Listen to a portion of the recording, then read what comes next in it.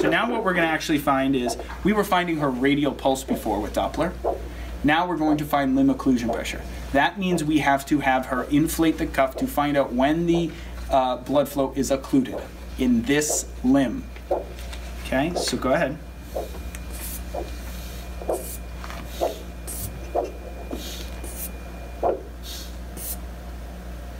Okay, stop. It's gone, right? What I want you to do is slightly open that valve just like you were doing a blood pressure.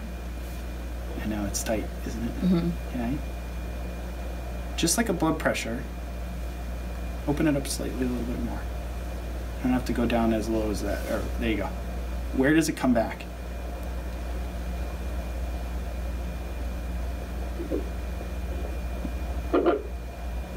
Okay?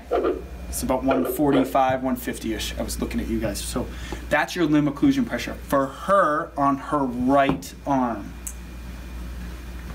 So if we're looking at the research and we say 50% of that, let's just go to 150 to make the math easy. The upper limit is only 75, so you can release that.